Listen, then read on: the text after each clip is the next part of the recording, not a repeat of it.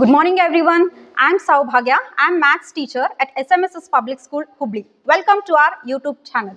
Please subscribe to our channel and hit the bell icon for daily updates. Today I am going to discuss about the topic angles. What is an angle? An angle is formed when two rays start from a same initial point. What is the meaning of initial point? Initial point means a common point. So, how the angle is formed? When two rays starts from same initial point, that is a common point, an angle is formed. See, this is the initial point. These are the two rays. This initial point or the common point is called the vertex,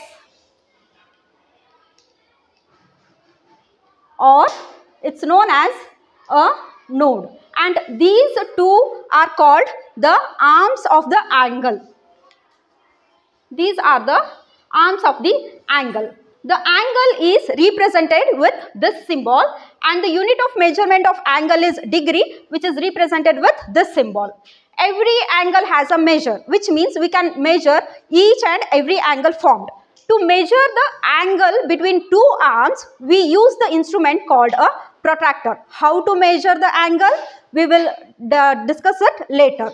Now, based on the opening of these two rays, there is a classification made on types of angles. Now, let's focus on what are the types of the angle.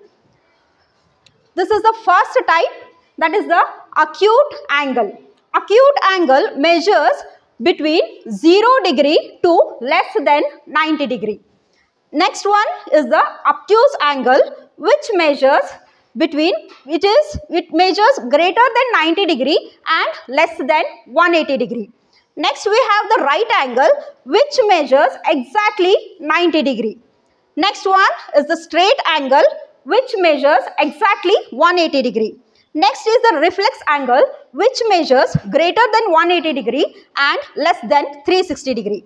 And the last one is the full rotation angle, which measures exactly 360 degree.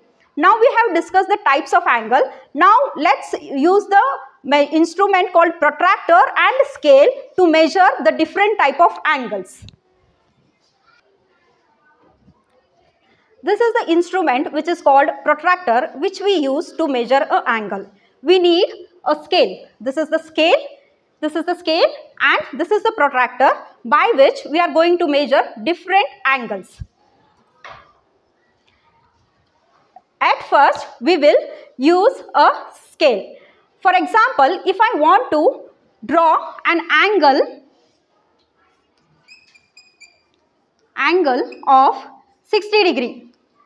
Okay, first I will use this scale. First, I will draw a line, a straight line.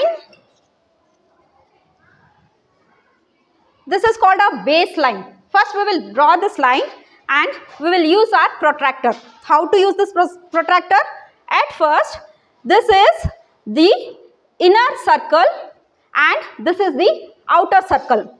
This is the exact center part of the protractor. We should place this center part of the protractor at this end of our line segment.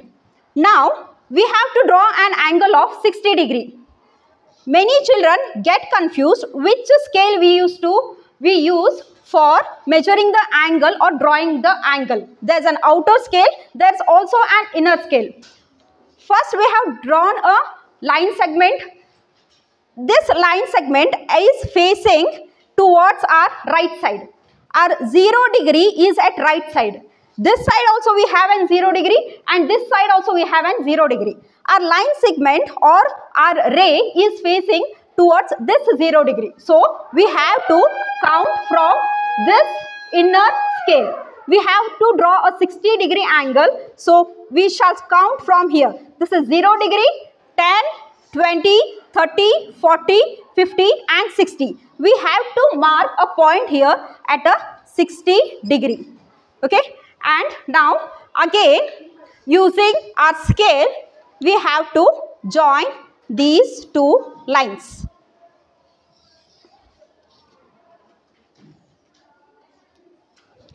I will name this angle as A, O, B, and this is a 60-degree angle. These are called the two arms of the angle. This is the vertex or node of the angle which measures 60 degree. Now children, in which classification does this angle come? This is 60 degree. This comes under the acute angle because it measures from 0 degree to less than 90 degree. So this is the acute angle. In similar way, if we want to draw a right angle, we will again draw a straight line. We will draw a straight line first.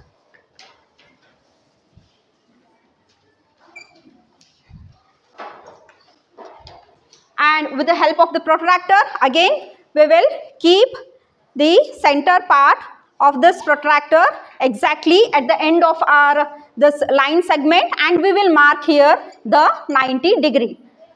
We can see the 90 degree here. I have marked the 90 degree. Now I will join these two lines. This is a 90 degree. I will name this as X, Y and Z. This is the angle XYZ which measures 90 degree. This is the symbol of degree. This is the angle representation. These are the two arms and here is the vertex and the node. In a similar way, we can measure all other angles. For example, obtuse angle. If we get an angle which measures greater than 90 degree and less than